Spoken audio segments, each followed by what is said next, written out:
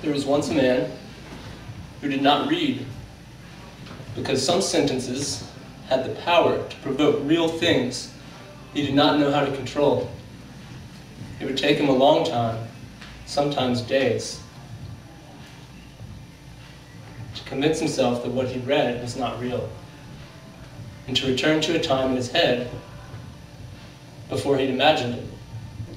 For instance, when he read, "Death is not death, it is merely transformation into the pure vibration of something higher than matter of the body," he instantly saw dead people, felt spirit floating in space, and he knew with complete certainty that he'd always believed this.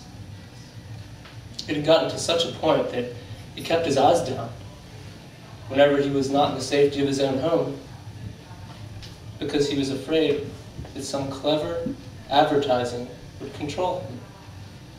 One night, unable to sleep, and in a weird mix of rapture and self-confidence, he wrote down a list of things to remember, things he might forget when the universe wasn't speaking so clearly.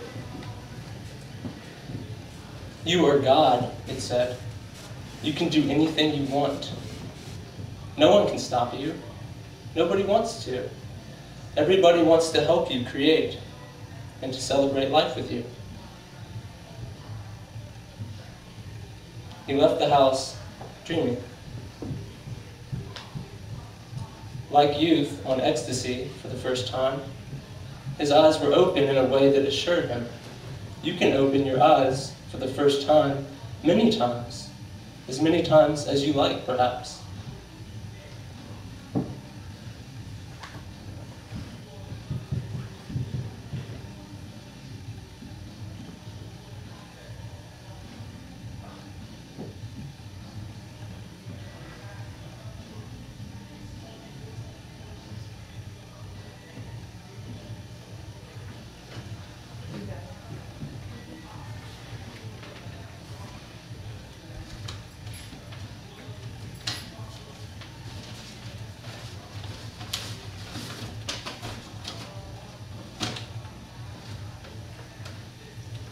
His being apprehended the world as if it will be here forever.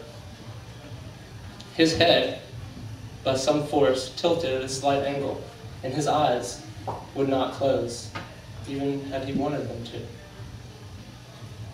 Why would any eyes ever close, he wondered, but for death? The trees had never contained such personality, the bark, the leaves, such definition. The sidewalk told him stories of childhood. As he put one beautiful shoe in front of the other, he could feel the ground beneath him, not against, but for him.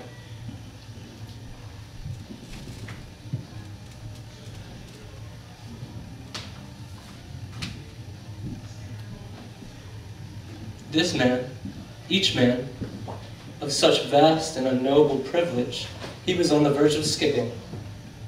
He kept walking. He did not want to skip this feeling. It escaped him, perhaps for the first time, that his neighborhood was in rapid transition. He saw the group ahead,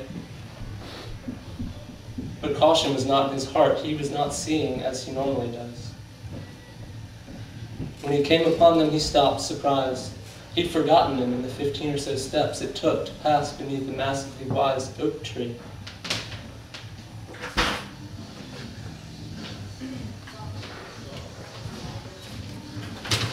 He stared at the strangers. His eyes were speaking, but not being heard.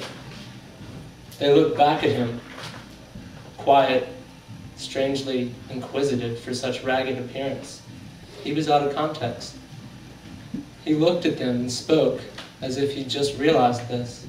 It was the reason, after all, that he was in such a weird state. "I am God. I can do whatever I want. No one can stop me. God gets bruises. God bleeds. God dies."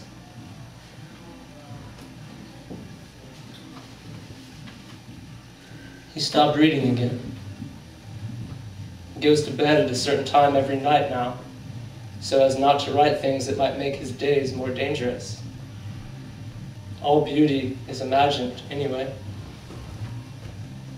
Thanks for coming tonight, you guys.